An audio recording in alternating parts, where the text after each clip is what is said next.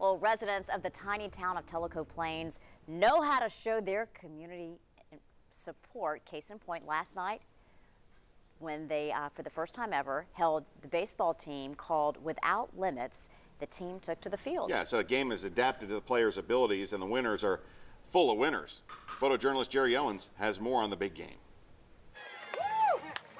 Just playing some baseball. Just playing some baseball. You gotta love it. We had 8 kids, all of a sudden we had 10, all of a sudden we had 15. Number 77, Daniel Raines. Now we got 21 and we got 2 teams. There's about 400 or 500 people here. 20 churches sent their youth groups. They canceled services tonight. They need support. We're a really tight-knit community, and we just wanted to come out here and support these guys tonight. I wish every kid that played baseball could play with a smile on their face like Big Dan.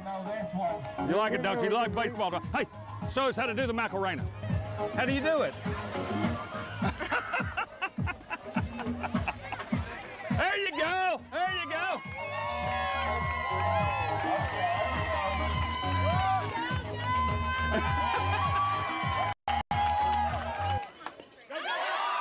It's the way it's supposed to be. Baseball's supposed to be played with a smile on your face. We forget that sometimes.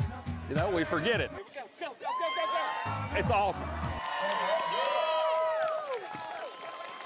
You can't beat that. Awesome. I love it. We saw a little bit of the video last night, but I'm so glad we got to see more of the game. That is so great. And they hope to expand their league to other towns and communities to make sure all children can play ball.